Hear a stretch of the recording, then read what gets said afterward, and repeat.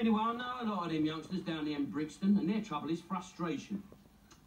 Yes, you see, modern society has denied them the birthright of a war. Oh, I don't believe you. You saying war's our birthright? Oh, yes. Yes, it is. For century after century, you see, every generation of British youth has been guaranteed a decent war.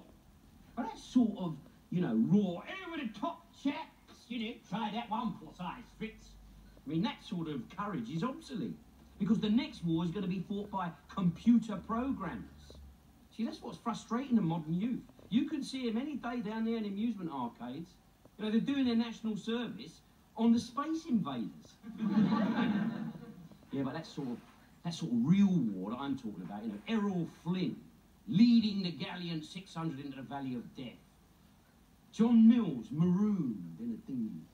It's Kenneth Moore refusing to let a little thing like no legs get him down. Glorious, valiant war, that. Don't talk like a Burke-Dell. Do what? What do you know about it anyway? The only war you ever fought is the Inch War. Right? No, I've seen all the films, haven't I? Tomato sauce and stuntmen. I'm talking about the real thing. I remember when I was a little nipper and I saw the soldiers marching off to battle. Oh, yes. It was a glorious sight, all right. Yeah, I bet all them spears and chariots must have stirred the blood, mustn't they? Just hear him out, will ya? All right, all right. My brother George was at Passchendaele. And 500,000 Allied troops died there, all for 5 miles of mud. I was at King's Cross Station when his regiment come home after the armistice. Most of them was carried off to train. I saw men with limbs missing, blind men who couldn't breathe properly because their lungs had been shot to bits by mustard gas.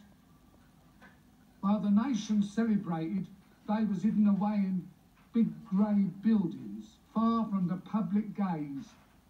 I mean, courage like that could put you right off your victory dinner, couldn't it? They promised us homes fit for heroes.